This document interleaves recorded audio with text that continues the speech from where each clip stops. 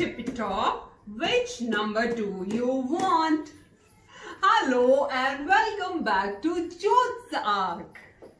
And today I have come up with counting. We can teach counting to children by various methods, be it poems, jingles, rhymes, stories and board games. Snake and ladder is a world's renowned game which allows students to understand the concepts of mathematics easily. Whereas it is a suited activity for the leisure time, students learn addition, subtraction, what comes after, what comes before, ascending order, descending order, hop and skip and missing number. It improves eye and hand coordination of the children, mental alertness, interaction with the players and their social skills.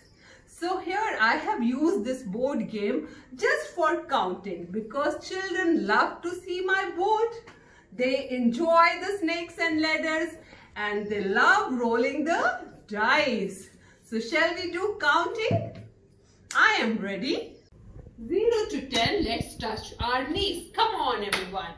1, 2, 3, 4, 5, 6, 7, 8, 9 and 10. 11 to 12, let's do box. 11, 12, 13, 14, 15, 16, 17, 18, 19, 20. Let's do swimming.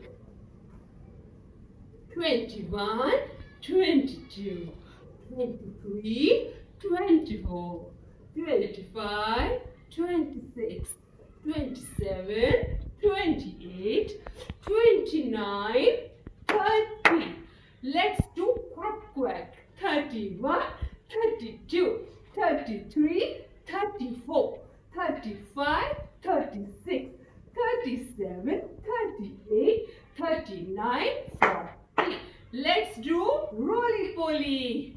41, 42, 43, 44, 45, 46, 47, 48, 49, 50. Let's snap our fingers. 51, 52, 53, 54, 55, 57, 58, 59, 60. Let's do elephant trumpets. 61, 62, 63, 64, 65, 66, 67, 68, 69, 70. Let's clap in a circle. 71, 72, 73, 74, 75, 76, 77, 78, 79, 80. Let's twist. 81, 82, 83, 84, 85, 86, 87, 88, 89, 90. Let's cheer. 91, 92, 93, 94, 95, 96, 97, 98, 99 and 100.